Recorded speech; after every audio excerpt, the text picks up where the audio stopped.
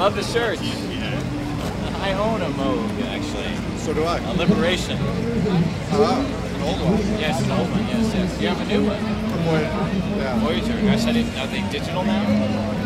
No, they're still all... Moog is analog. Everything's analog. Yeah. I love the Liberation. Yeah. Awesome.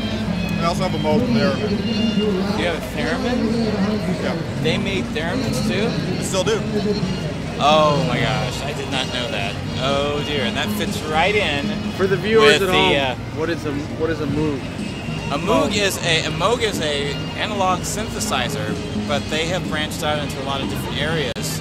Bob Moog basically invented the synthesizer back in the late 60s. Yes. Originally they were these gigantic modular systems which looked like an old telephone switchboard. Yes. You had to use wires to patch everything together. And he invented the compact keyboard as we know it today, with the standard oscillator section, filters, envelope generators. Yes, so without him, electronic music wouldn't exist as we know it today. And as well as people like Walter Wendy Carlos, and I saw actually Emerson Lake and Palmer back in the day with an orchestra, and of course Keith Emerson had one of the first Moogs, and that huge board where he was constantly plugging things in and out, and like the world's most dangerous synthesizer. Yes, exactly. It must have been a nightmare taking that around from city to city as well.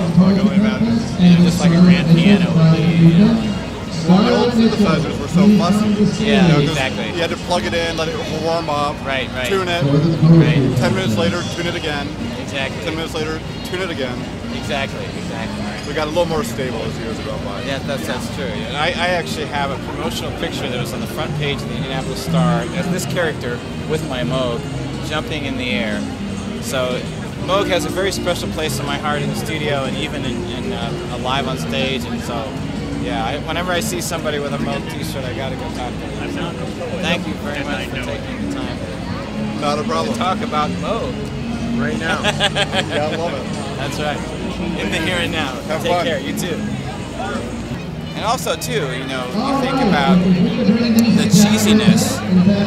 Of course, the theremin is an instrument that it responds to literally to your hand. You don't even have to touch it, and it's often used in cheesy lounge music. Yes, so it's a very, very appropriate topic, which I didn't really even think about until just now. Amazing.